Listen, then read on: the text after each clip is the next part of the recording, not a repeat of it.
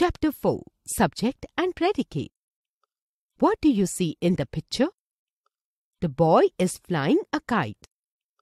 Who is flying a kite? The boy. What is the boy doing? Is flying a kite. The boy names the doer of the action.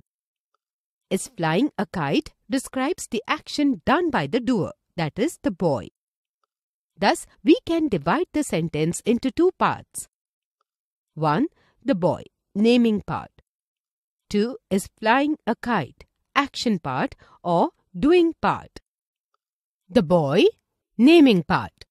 Is flying a kite, doing part. Thus, the naming part names the person, animal or thing we speak about. The doing part says something about the person, animal or thing. Here are some other examples. Naming part. Doing part. 1. The lotus grows in mud. 2. My sister reads the newspaper. 3. Karan and Manu are my friends. 4. That man met with an accident. 5. The children enjoyed the picnic.